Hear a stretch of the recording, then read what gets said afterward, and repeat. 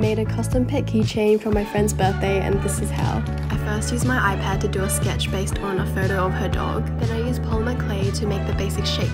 After baking the clay, I added colour using paint, and then I added a resin coating to give it that shine. It was my first time painting clay, so to be honest, it didn't turn out as cute as I wanted. But seeing the finished product next to her dog was super cute and made my day.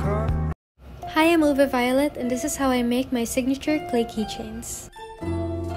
The first thing I do is make a sketch of what I want them to look like, and then I take my polymer clay and condition it and weigh the parts so they're all uniform.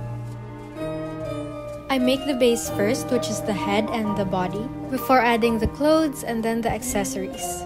Now I'm scoring the head and attaching it to the body. I usually sculpt the hair last, insert an eye pin, and then bake them in the oven. After baking, I painstakingly sand every crevice until they're ready to paint. So I'm painting the skin first, and of course adding a blush, and then I'm painting the clothes and other little details that make the figurine extra special. Lastly, the signature chibi eyes. And here they are after painting. Then I make glasses out of 0.4mm wires, then I assemble the charms for the keychain. The last step is glazing with UV resin, and then I put everything together.